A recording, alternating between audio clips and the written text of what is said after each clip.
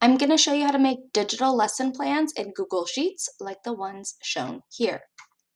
To start, you're going to open up a new sheet in Google Sheets, and across the top, we're going to include the dates that these lesson plans are for. Now I'm going to select the cells A through G in row 1, and when I highlight them, I'm then going to click on this Merge Cells button. When you click on the drop-down, there's options of Merge All, vertically or horizontally, depending on what you're doing. Because I only have one row, I can just click on the Merge button. From there, I'm going to type in lesson plans for, and I include the week that I'm saying these lessons are for. We're going to fix some of the formatting as we go, but this is our template to start. Then I want to include my days of the week, so I'm going to start in B2, and write Monday, Tuesday, and so forth. I'm also going to include a weekly summary at the end because it helps me visually kind of keep track of where I'm at. You'll see that as of right now, some of the columns aren't wide enough for the words. Don't worry, we're going to fix that as we go. On the left, I want my first column to include my content areas and other things such as resources, whether or not my copies have been made, and the slides that I'll be including with it. So I'm going to start with reading as my content area. Down in the next row, I'll type in the resources that I'm going to use, and later I'll be able to link those. I'll include checkboxes to see if I've already made those copies, and then slides to link the Google Slides to my lessons. Before I go further, I want to fix some of the formatting of my lesson for my lesson plan so it looks a little bit more like what you see on here. To do that, I'm going to go through and center a lot of what's on here. You can do that by selecting individual cells, or you can click in this top left to select the whole sheet that you have. I'm going to center them and align them to the middle so that all of my text is consistent within this. Naturally, your default font is set in Google and within your Google Suite, but you can change that as a default, or you can go through and change an individual. I like to switch to Didactic Gothic because it's clean, easy to read, and the letters are formed correctly. Now I'm not going to be able to fit my whole lesson plans in these small cells. Rather than using multiple cells to type it in, I'm going to change the spacing of it so that I have plenty of room and can change it as I need to depending on what my lessons look like. I'm going to select my Monday through Friday columns, and when I right click on those, I can click Resize Column, and I can change it to whatever width I want, and that when I do it this way, instead of clicking and dragging, then I have consistency within all of my cells rather than trying to make them look similar by just clicking and dragging. So now I have enough width for it all, but this is clearly not enough to type in a full reading lesson plan. I can click between this 3 and the 4 here to make it bigger depending on what my needs are, make it smaller, and I can continue to adjust these columns to best fit what I'm doing. Now my reading block tends to have phonics, vocabulary, and comprehension. So I'm going to include that within my Monday template, and I'm going to copy paste it over to my other ones.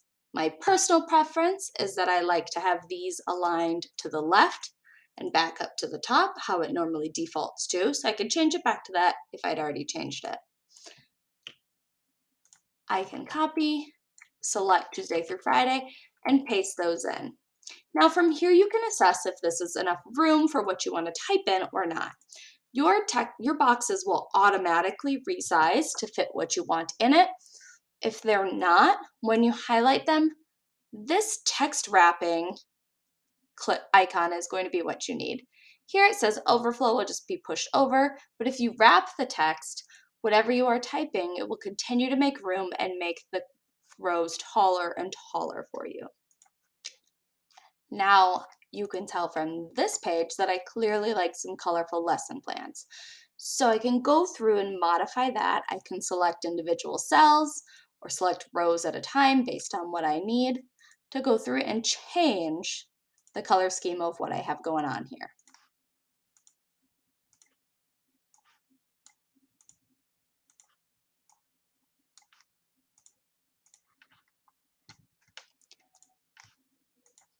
If I don't like the way this looks on these colors, I can select the different cells and make them a different color, make them a different font, size. I can make them bolder, make it bigger, whatever you need to make your plans work for you. From here, you may realize that you need to resize your cells to make it work. This is your time to do that. In my summary column, I like to fill this out so that it's easier for me to fill out a family newsletter each week, where I'll just type in the quick phonics skill that we're working on, any vocabulary words that we have, and then the comprehension skill that we're working on for that week or that month, whatever the time frame is. In my resources area, I like to link any of the papers that I need to print that have been loaded as PDFs into my Google Drive, or any Seesaw links, so that in the future it's easier for me to find them. Or if I'm working on my lesson plans collaboratively with a teammate, we can both access the same resources. I can do that if I have a Seesaw activity that I want to include. I can go through and share the activity. I can get the teacher link. Now, this isn't how I'm going to share it to students, but this is how I'm going to share it on my plan. So I have it and my partner teacher has it. I'm going to type in a brief description. And then there's a couple different shortcuts to how I can include links. But I can do insert link, or as you can see, Control K. And then I can paste that link in there so that within my plans, if I'm sharing it with a partner teacher, they have access to the same exact thing that I'm doing. If I'm including printables from my Google Drive, whether that's slides or a PDF, I can go through within my drive and get the link for it, change the share settings as needed, and then I can type in a brief description and Control K or insert link the same way that I just did. I like to include a page number so that if I'm sharing with someone and they're making copies or I'm making copies, we're very specific on exactly what we're doing. I fill out the resources as needed. In the copies made area, I like to include checkboxes so that if I'm sharing my plans with someone else or we're working collaboratively, that we both don't have to make copies separately, or if I'm just doing this on my own, that I already am sure that I've copied it and don't make extra or don't show up to a lesson unprepared. So I can select the boxes that I want and I can do insert checkboxes. And now this is a really easy way for me to click in and let my partner teacher know I've already made the copies, or to remind myself for next week that I've already made this copy but still have another one that I need to do. Another quick tip is that if you've got a page of checkboxes and you're looking to just uncheck or check them all quickly, you can click in the top corner and then hit the space bar and it will uncheck or check all of the checkboxes that you have in your Google Slides or Google Sheets. I like to also include slides with all of my lessons to keep me on pace. You may have different slides for different days or one slide for the whole week, whatever works for you. If you are planning to do a full week, you can select the cells and then merge them. And then when you go through to link them, it shows that it's for the whole week. So maybe I'm going to put a brief summary of what I'm doing, link that slide, and now it's there for me in the future to just easily go back to, or my partner teachers to easily access my slides. There's some weeks where I have more than one resource or more than one type of slide that I want to include. Maybe I have comprehension slides and phonics slides. In that case, I just add an additional row. So if I had more than one resource for that lesson that I wanted to be sure to include, I can click below it and click insert row above. And now I have another space. For a visual part of it, I like to then merge these cells to show me that these two rows go with my resources. Then to make my next content area, I can do some copy pasting or I can start again. So I like to do is to create a break within this. So I select these cells, I merge them, and then I add just a plain row of another color to show that I'm making a new area.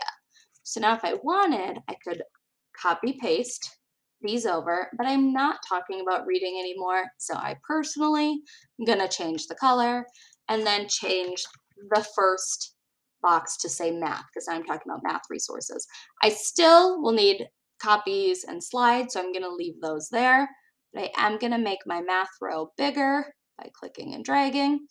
Again, if I wanted consistency, I could select these two rows and resize those so that they're the same. Or I could make it whatever I needed to just by clicking and dragging. After I figure out the resources that I need for my math ones and re-click in my checkboxes, I could copy paste or I could just insert like that. I'm gonna, again, you don't have to merge them, you can just color them in, but this is a nice way to distinguish between areas. I can select the whole thing, copy paste, maybe change out the colors, and go to another content area like writing, and then make it bigger for what I need. Working within Google Sheets is great because you can link things directly to your lessons, you can work collaboratively with others, and you can customize it to exactly what you needed.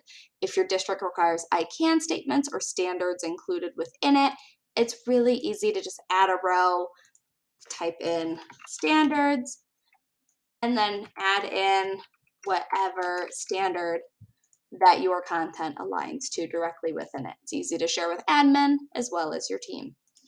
And then to make another week or another month, depending on how you plan, all I do is right click on sheet. First off, I'm going to rename it, and I'm just going to include the dates so they have an idea of when these are for. Then when I right click on it again, I can duplicate. Now I have a copy of it that can be renamed for the next week. And I can start and include whatever I need in this next week's plans with the new date as well. When you create a template and you just copy paste it, it's easy to change out the dates and what you need for each week and to be able to refer back to what you taught. Super easy.